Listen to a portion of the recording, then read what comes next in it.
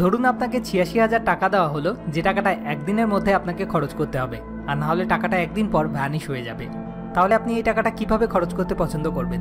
Number 1, এখানে ওখানে গিয়ে উল্টোপাল্টা খেয়ে খরচ করতে, নাকি নাম্বার 2, ওই টাকা দিয়ে সোনা কিনে রেখে দিতে যাতে সেটা আপনি পরে কাজে লাগাতে পারেন।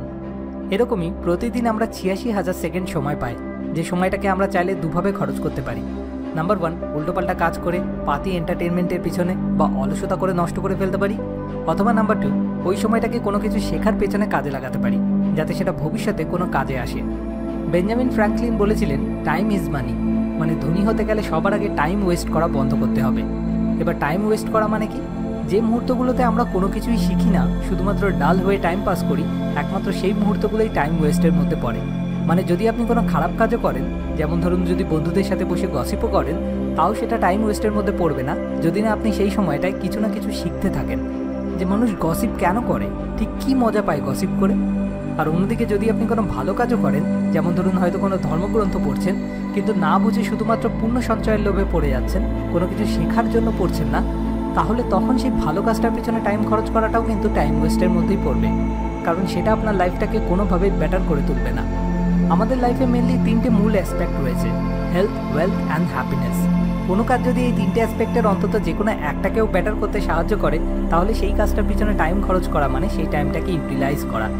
তো আমার মতে টাইম ওয়েস্ট করা বন্ধ করার সবথেকে সোজা এবং সিম্পল রাস্তা হলো যে কোনো কাজ শুরু করার আগে নিজেকে একটা সিম্পল কোয়েশ্চেন করা: is it going to make my life better? অর্থাৎ এটা কি আমার জীবনটাকে কোনোভাবে বেটার করে তুলবে? যদি উত্তর আসে না, এটা আমার জীবনটাকে বরং আরও খারাপ করে তুলবে, তাহলে সেই কাজটা করা বন্ধ করতে হবে। এবার একটা সিম্পল উদাহরণ দেখে নেওয়া যাক যে কিভাবে আমরা রোজ টাইম ওয়েস্ট করি। সকালে ঘুম থেকে ওঠার পর যখন বডির সমস্ত পার্টগুলো স্টিফ হয়ে রয়েছে, তখন সেই মুহূর্তে সবার আগে আমাদের যেটা করা উচিত বা যেটা করলে আমাদের লাইফটা আরও বেটার হবে, সেটা হলো এক্সারসাইজ। কিন্তু যেটা আমরা করি সেটা হলো নিজের স্মার্টফোনটাকে চেক করা, যেটা শরীরের আরও ক্ষতি করে। এই 5 মিনিট জাস্ট চেক করেই রেখে দেবো, এই বলে ফোনটা হাতে নিয়ে বসি, আর তারপর কখন যে 30 মিনিট 1 ঘন্টা পেরিয়ে যায় টেরও পায় না। এবার অনেকের হয়তো মনে হতে পারে, কিন্তু স্মার্টফোন চেক করলে তো আমাদের লাইফের হ্যাপিনেস অ্যাসপেক্টটা বুস্ট পায়। সত্যি কি তাই, নাকি আরও হিংসা, দুশ্চিন্তা, মন খারাপ এগুলো বুস্ট পায়? তো এই বদ অভ্যাসটাকে আমরা চাইলে 3টে স্টেপ ফলো করে খুব সহজেই পাল্টে নিতে পারি। Step number 1, scheduling. এই যে ঘুম থেকে উঠেই ফোনটা হাতে নিয়ে বসে পড়ি, তার মূল কারণ আমাদের মধ্যে বেশিরভাগেরই পুরো দিনটাই আনপ্ল্যান থাকে। মানে সারাদিনে যে কী কী করতে হবে তার কোনো নির্দিষ্ট গোল বেশিরভাগেরই থাকে না। সবার জীবনে কিছু স্বপ্ন থাকে, কিন্তু সবাই সেই স্বপ্নগুলোকে সত্যি করতে যে ডেডিকেশন, যে ডিসিপ্লিনটা দরকার সেটা দিতে রাজি থাকে না। আর ঠিক এই কারণেই বেশিরভাগেরই স্বপ্নগুলো কোনোদিন পূরণ হয় না। আপনার জীবনেও নিশ্চয়ই কিছু স্বপ্ন আছে, হতে পারে সেটা আপনার ফেভারিট হিরো বা হিরোইনের মতো ফিগার বানানো। তাহলে এবার নিজেকে প্রশ্ন করুন, এই স্বপ্নটা সত্যি করতে আপনাকে প্রতিদিন ঠিক কী কী করতে হবে? হয়তো প্রতিদিন 1 ঘন্টা করে জিম করতে হবে। তাহলে দিনের মধ্যে একটা টাইম স্লট ফিক্সড করে নিন শুধুমাত্র সেই কাজটা করার জন্য। ফর এক্সাম্পল, সকাল 8টা থেকে 9টা।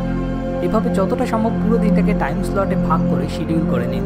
তাহলে যখনই আপনি ফ্রি আছেন বলে আপনার মনে হবে, আর মনে হবে এই ফ্রি টাইমে একটু ফেসবুক ঘাঁটি বা হোয়াটসঅ্যাপে চ্যাট করি, তখনই আপনি ঘড়ির দিকে দেখবেন, হয়তো দেখবেন তখন 8টা বাজে। তাহলে আপনার মনে পড়ে যাবে এই টাইমটা আপনার জিম করার কথা। Step number 2, no excuse. যখনই মনে পড়বে এখন জিম করার কথা, তারপরে যেটা মনে হবে সেটা হলো, দূর আজকে ভাল লাগছে না, কাল থেকে করবো ওখানে। এই সময় আপনার যেটা কাজে আসবে সেটা হলো 2 মিনিট রুল।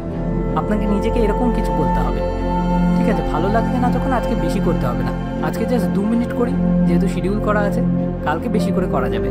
কারণ আজকে যদি আমি মাত্র 2 মিনিট না করতে পারি, তাহলে আমি কালকেও শিওর করব না।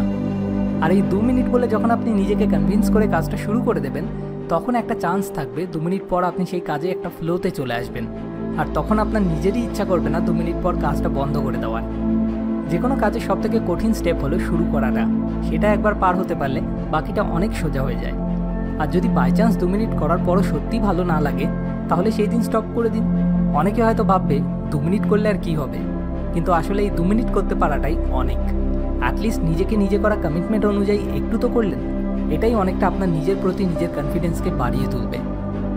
Step number 3, monitor.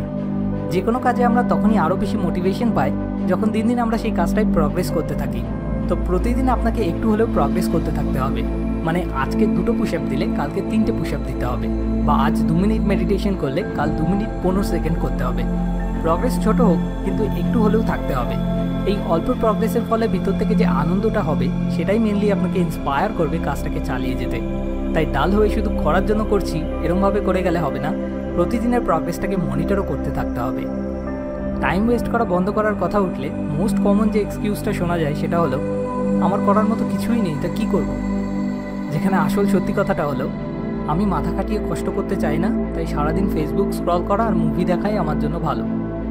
এতে আর কিছুই না, 3 দিন আপনার ব্রেন ডাল হতে থাকবে আর আপনার লাইফ মিজারেবল। কারণ আমাদের ব্রেন একটা মাসেলের মতোই, যত সেটার এক্সারসাইজ হবে তত সেটা এফিশিয়েন্টলি কাজ করবে। তাই সবসময় প্রতিটা জিনিস থেকে কিছু না কিছু শিখতে থাকতে হবে।